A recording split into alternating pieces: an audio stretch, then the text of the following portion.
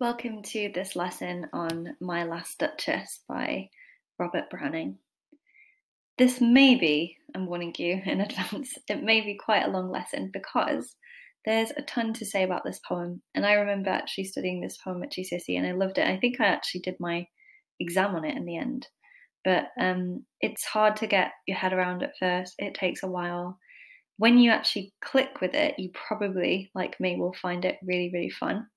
So when I first read it, I was like, what on earth is he on about? And then the second or third time round when I started studying it, it really made sense to me. And it was actually it's quite engaging and entertaining in the way that watching like a thriller or a crime documentary might be. It's kind of engaging and like, the way that maybe watching a horror movie might be. There's all these sort of genres that you can see it relating to. And maybe you're not into those genres, in which case you want to just kind of try and think about it from a more historical perspective or a more kind of psychological perspective, maybe. But if you are into those things, this is sort of like the Victorian equivalent of, a Netflix show on crime, on like murders and serial killers or that type of thing. So if you think of it that way, it makes it a bit more alive for you, a bit more engaging and interesting. And if you also bear with me, hopefully by the end of this lesson you're going to be really confident on analysing it, because if you do get this in an exam, it's a super interesting and deep poem to be able to analyse, and you'll probably quite enjoy it by the time you get there. So the first thing to do with any poem is to read it aloud. I would like you to pause me and read it aloud now for yourself. So have it up on a separate tab, or it's a bit too long for me to put kind of in this video all in one go. And have it printed in front of you, maybe have it in a book, and read it aloud to yourself. It's a little bit difficult, so you might struggle over some of the words, you might not quite get what's going on. The best advice I can give you is to make sure that you kind of notice where the full stops are and try and read according to the full stops. So ignore the end of the sentence, ignore the end of the line, and just read as if it was sentences. And that should give you a bit more clarity. And that's the kind of tip that you can use for any poem as well. So I'll just read a few lines of it just to show you as an example how that would go. That's my last Duchess painted on the wall, looking as if she were alive. I call that piece a wonder now. Frau Pandolf's hands work busily a day, and there she stands.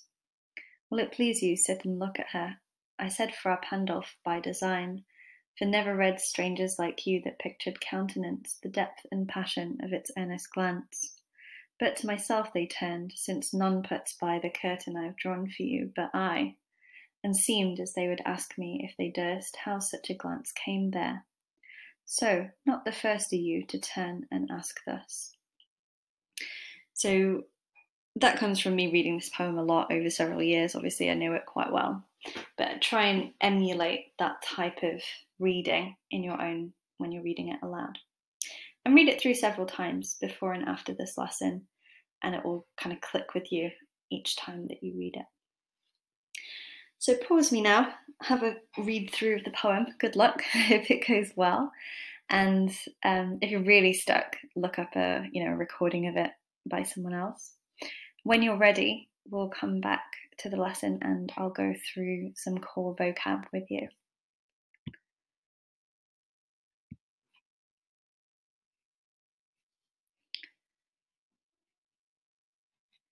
So we've got quite a bit of vocab here, mainly because it's in this kind of Victorian style, but also this mock medieval style. So some of the phrases are very kind of medieval sounding because it's set in the medieval era. And some of them are very Victorian sounding because it's written in the Victorian era. It's kind of like if someone wrote a story or a poem nowadays, but they set it maybe 400 years ago. So like Shakespeare's time, that kind of thing. So yeah, you can imagine how it might sound a bit modern, but it might also try and copy the language of that time. So countenance, first of all, really Victorian word. It means face or facial expression. If they durst is a bit more old-fashioned. That means if they dare. Mantle is a medieval robe. It's kind of like something with really big sleeves. If you think about pictures of medieval people that you've seen, like in a painting or something. They wear mantles. So you can Google image search that as well if you're not sure about what I mean there.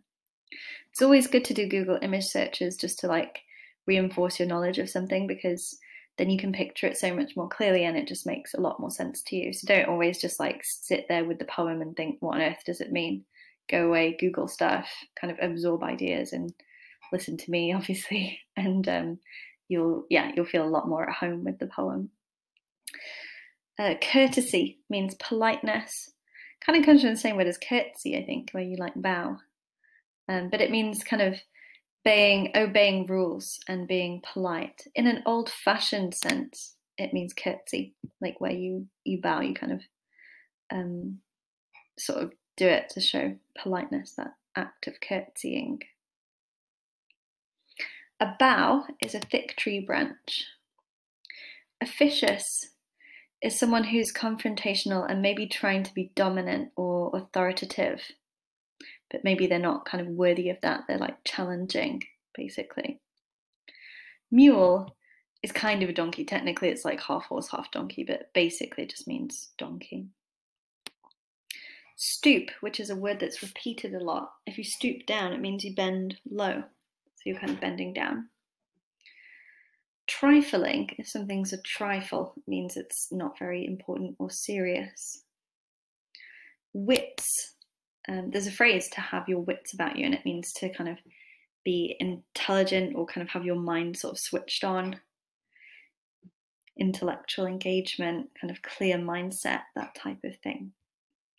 Munificence, this one means generosity. If you're a munificent person, you give a lot of money away. Like you're kind and you're generous with what you own. Like you don't keep it all for yourself. Pretense comes from the same word as like pretend or pretension or pretentious.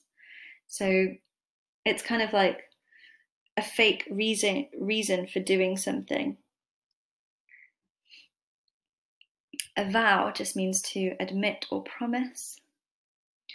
A rarity is something that's very rare. You can kind of guess that from the meaning. And dowry, finally, some of you may know if you've studied other literature what a dowry is, but it's basically, in more traditional settings, the wife's family had to pay the husband for the marriage, essentially. Like they kind of gave a payment to the husband. So a dowry is when you get married, the husband receives some when you get married, the husband receives some money from the family for your upkeep, like to look after you.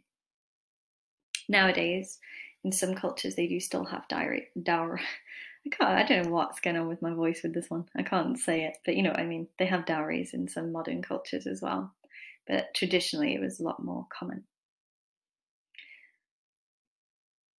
So we'll have a look at the story then. It's reasonably long, my explanation of the story, but bear with me because it's important that you know kind of exactly the detail of how it goes. The character of the Duke is a super detail-oriented person, so there's a lot to take in at first, which is why I say it's one of those poems that you want to spend a bit longer on and make sure that you kind of pick up on that detail and understand it fully. So firstly, we're looking at the portrait of the last Duchess that is painted and hanging on the wall. The Duke, so Duchess and Duke are kind of like royal titles, so they're kind of aristocrats in this land. They're sort of high up, rich families. So the Duchess has died, and the Duke basically says she looks like she's alive, so that's how we know she's actually not alive anymore. He says it's an amazing painting, a wonder, and this painter is called Fra Pandolf. Fra just means like brother, so it's like an old-fashioned word for monk, like the fact that he was a religious guy. But Fra Pandolf worked on it really hard for a day, and now it's been finished. So he's kind of name-dropping Fra Pandolf there, saying this is like a really famous painter, and he's painted this thing, and it's amazing. So the Duke is speaking to an envoy, a messenger from his new wife-to-be's family. And he wants the envoy, the messenger, to sit and have a look at the painting So automatically we have this dominance established, like the messenger is just kind of a lower class servant of the wife's family, of the wife-to-be's family. He doesn't have any power, and the Duke is all powerful, and he's in his space, his kind of private art collection. So he holds all of the power, and he's got kind of dominance over the envoy. The Duke says he called it Frau Pandolf because some strangers look at it and they start to question the depth and passion of how the woman looks. Like, why does she look so intensely alive and realistic? And it's sort of suggestive that, like, maybe she had a relationship with the painter, or there's something kind of unusual about her. But also it's a bit kind of slightly jealous, like, undertone going on there. And he says, well, you know, my justification is like, it's just one of the best painters in the world did it, so that's why she looks so great. So he's kind of dismissive of that suggestion. So the Duke says that these strangers, these people that ask why is the painting so realistic, they turn to him for answers because he's the only one that can show this painting. So he's like, oh, I have this mysterious, beautiful painting, probably one of the best paintings in the world, and these people come and ask me questions about it. And we realize that the messenger is also asked about her expression. So maybe he was just being polite or trying to find something to say, but the Duke interprets this because he's a narcissistic character. He's obsessive and thinks he's brilliant. And he interprets this as like, oh, you know, you're wowed by this painting as well. Everyone's wowed by it. It's brilliant. It cost me loads of money, and it's by the most famous painter ever. So that's the kind of attitude he has. So he says, well, it wasn't just her husband, so it wasn't just me that made her look like that. And then he goes through like all the different parts of her that look attractive in the painting. So her cheek and how it's blushing, which can be a sign of shyness and modesty, but it could also show like kind of a flushed expression. Her wrists, her throat is kind of sinister there. He says that she was too easily pleased by other people's attentions, and she just liked everything, and she's interested in everything. So he's sort of suggesting she should have only been interested in him, like he wanted her full attention, and she didn't give that. He says that all of the different types of attention were just the same to her. So whatever he told her, when the daylight kind of set, if a man gave her a gift, riding her white horse around the castle grounds, all of these things made her react in the same way. She was just like really excited and happy by all of these things. And he says it was fine for her to be grateful to other men, but he was annoyed that she treated them the same way she treated him, as if his gift of an ancient aristocratic name was only as good as their gifts. So this is quite important because he's comparing the fact that he is a duke and he is so rich and he has this very strong family bloodline. And by marrying him, the Duchess gets to kind of be part of all of that, and her children will have that same name and so on. So to him, that's a very big deal. But to her, she's just treating that the same as like, you know, how nice it is for her to ride around on her horse, or if someone else gives her some cherries.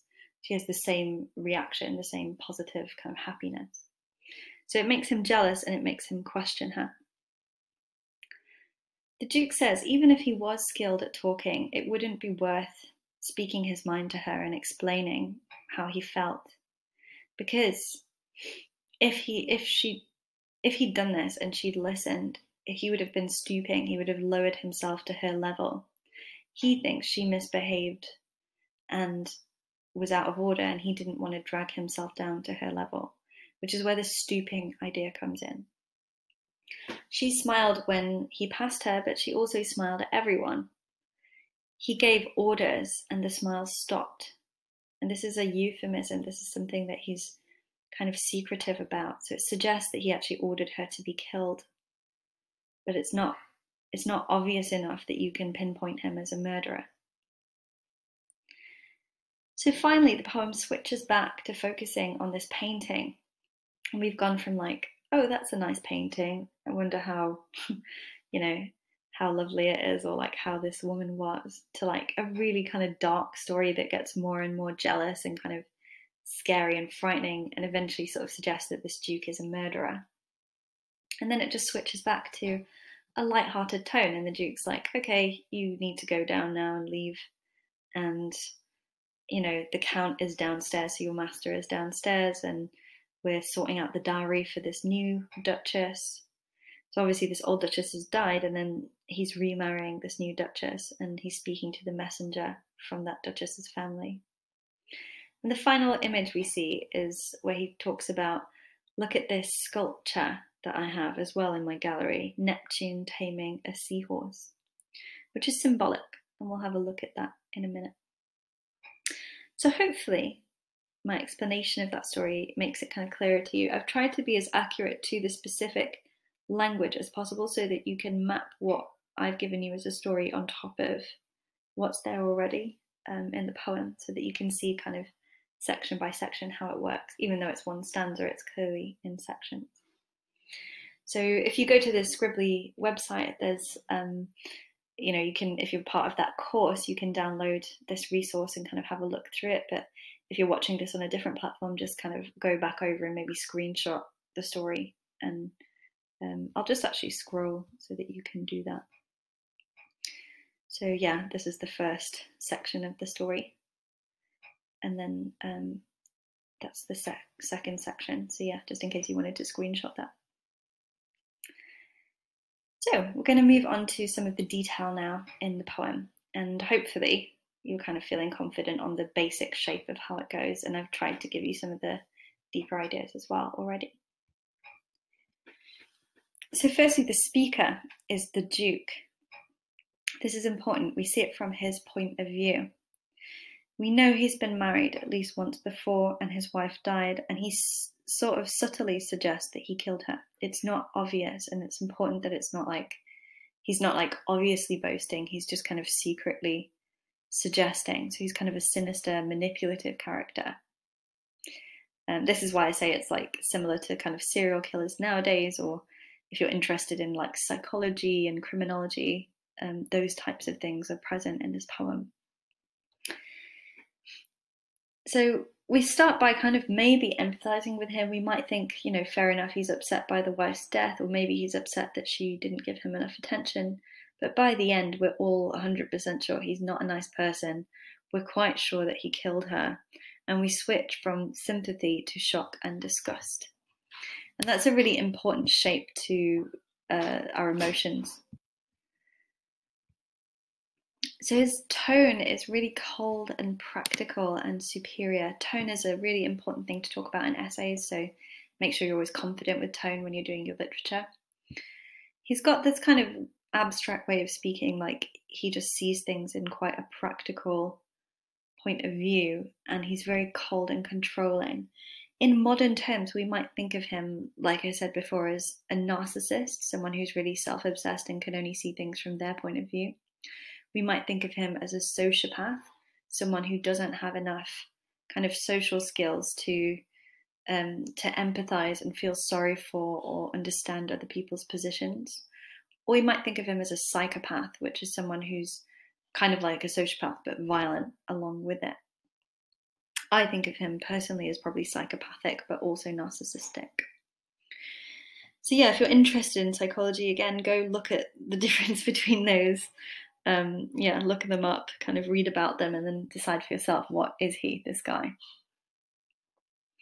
So he's kind of, in a way, threatening the envoy in a very manipulative, roundabout way. We realize that, he's kind of telling this as a warning to the messenger, because he's like, well, we're about to get married, me and this new Duchess, but obviously this is what happened to the other one, so she best not be like this, basically.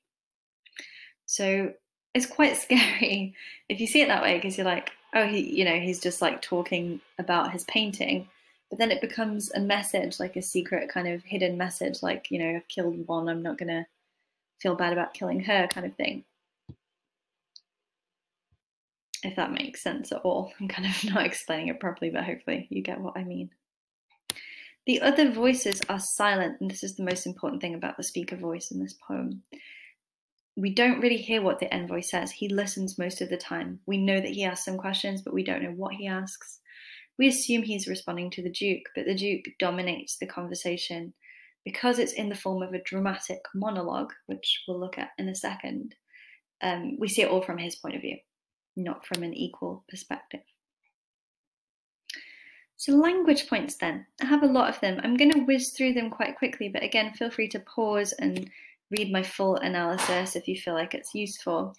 The main reason I'm whizzing through is to make sure that the lesson's like not crazy long for you and you're just like, what's going on? So yeah, it's a kindness on my part. But there's a lot of techniques here that are quite interesting. So he asks rhetorical questions to the envoy. They're rhetorical because the envoy doesn't really need to answer. So like he's kind of commanding him through these questions. So it seems like he's being polite and, asking him things, but underneath that, he's actually being quite serious and demanding. So because of the difference in the social position of the two, the envoy doesn't really have the option to say no or, disagree with him. So the questions are kind of pointless, they're rhetorical. There's foreshadowing, which if you read the poem more than once, you'll notice those little references to the death of the Duchess early on and the possible murder and so on. Like he's kind of secretly hiding those sneaky little messages in there. Like he tells the envoy to notice the half flesh that dies along her throat. There's a lot of repetition, which we could say shows his obsessiveness, his kind of like fixation on control. He's a bit of a control freak and he's very, particular and specific about how things should be done. So when something annoys him, he repeats it. So he repeats stoop, he repeats spot of joy, and he repeats Frappandolph. I think he's not annoyed by Frappandolph, it's more like impressed by the fact that he has this famous painter's thing in his house. The similes, looking as if she were alive, they're really unsettling because like she was alive and he's like, oh, she looks as if she were alive there. It's kind of unsettling and creepy. He uses a range of pronouns. So first of all, third person pronoun. We never know the Duchess's name, only her title. She's judged just by her, the fact that she's a Duchess, like her status in life. He uses the possessive pronoun my a lot to show that things belong to him and he's obsessive about what he owns or possesses, including the Duchess herself. And that's part of the title as well, so do analyse that if you're going to use that one. He uses the symbol, as we were talking before, or metaphor you can call it, of Neptune taming a seahorse. So Neptune's a god of the sea. He's a very powerful being who's normally depicted with a trident, like quite a violent sort of pronged stick. Look up what a trident is if you don't know. I'm not explaining it very well. But yeah, taming a seahorse. So a seahorse is like beautiful and delicate and fragile and small. Neptune's this huge, all-powerful being. And it's kind of suggested that this is how he sees himself versus his wife or his wives. He sees them as kind of fragile things that he can control and himself as all-powerful. There's some Middle English phrasing. I've repeated simile here, so I'm just take that out.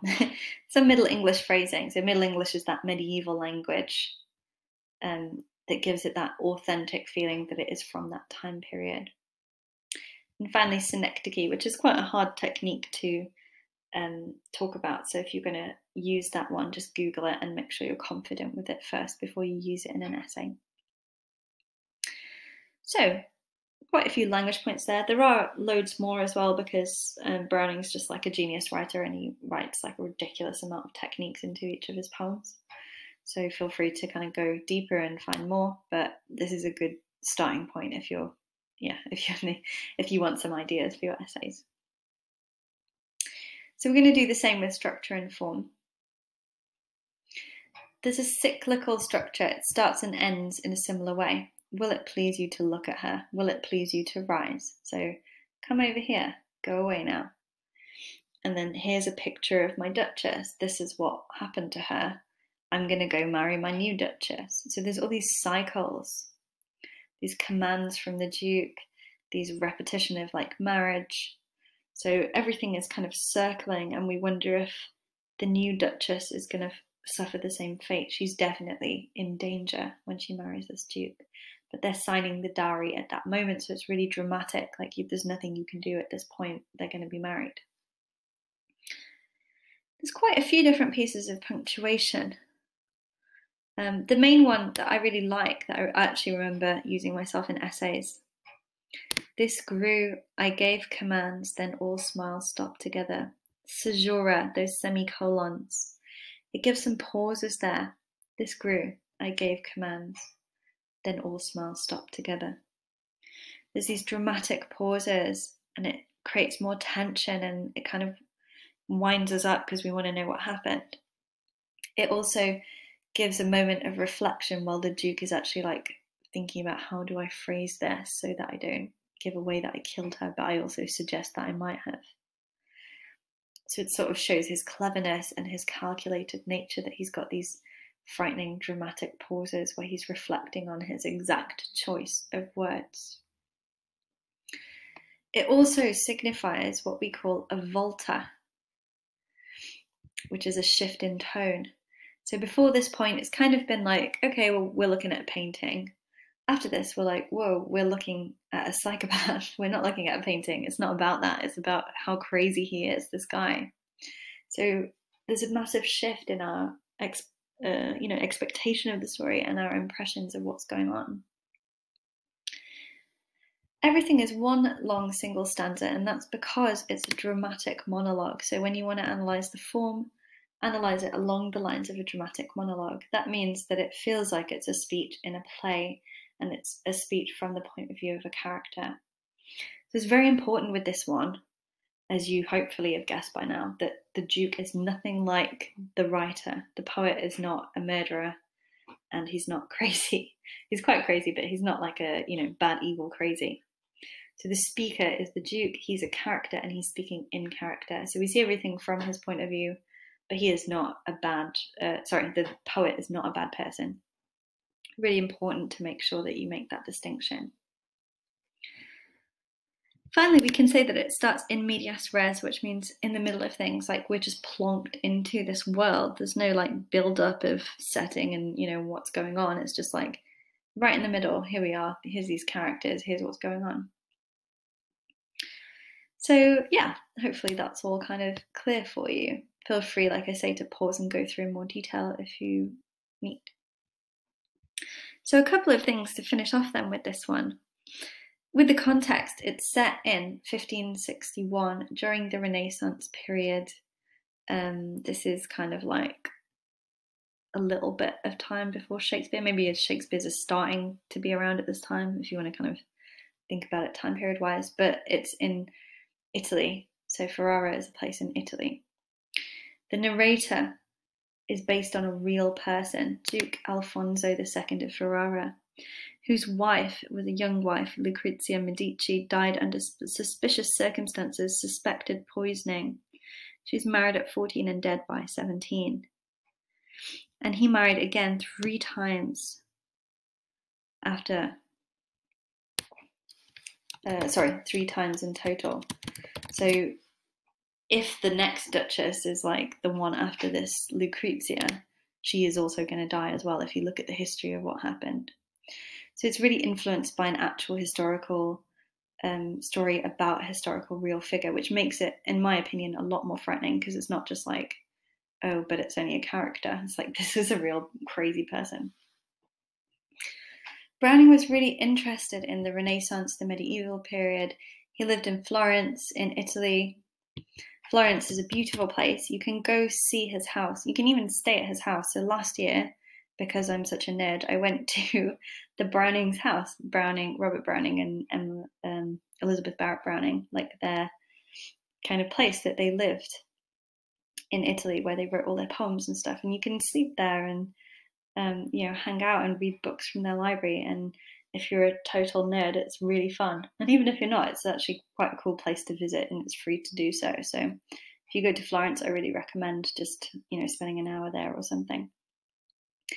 But they were really obsessed, him and his wife, who was also a poet, obsessed with the medieval period. They were obsessed with Italy. They ran away from Victorian life to go live in Italy. They're really cute stories, so read about their story and how they got together if you're interested in the Brownings, because it's really adorable. But yeah, so they lived there. So he's experienced directly what it is like to be in Italian culture and how it feels to live in Italy, and he's obviously interested in that kind of history. So it's not just like talking about Italy from the point of view of someone who lives in England. Fra Pandolf, I've kind of like gone through him already. A fictional painter, but based on real Renaissance painters. So a lot of them are called Fra. My favourite Fra painter is Fra Lippo Lippi, who's in the Uffizi Gallery in Florence. So again, if you go to Florence or just Google him and how he looks, he's a really cool painter. So I personally, when he talks about this Fra Pandolf, I kind of think he's talking about Fra Lippo Lippi in my head.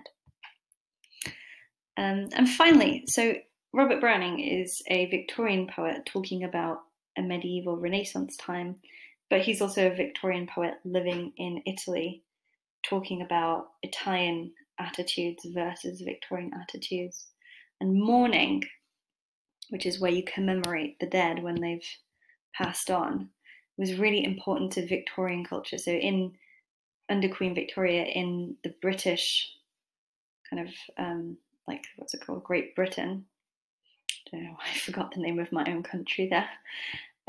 Yeah, Victorians, they took it very seriously. Like if someone died, you are supposed to wear black and you never have fun and so on. Queen Victoria's own husband died and she just wore black for the rest of her life, which was like 40 years extra.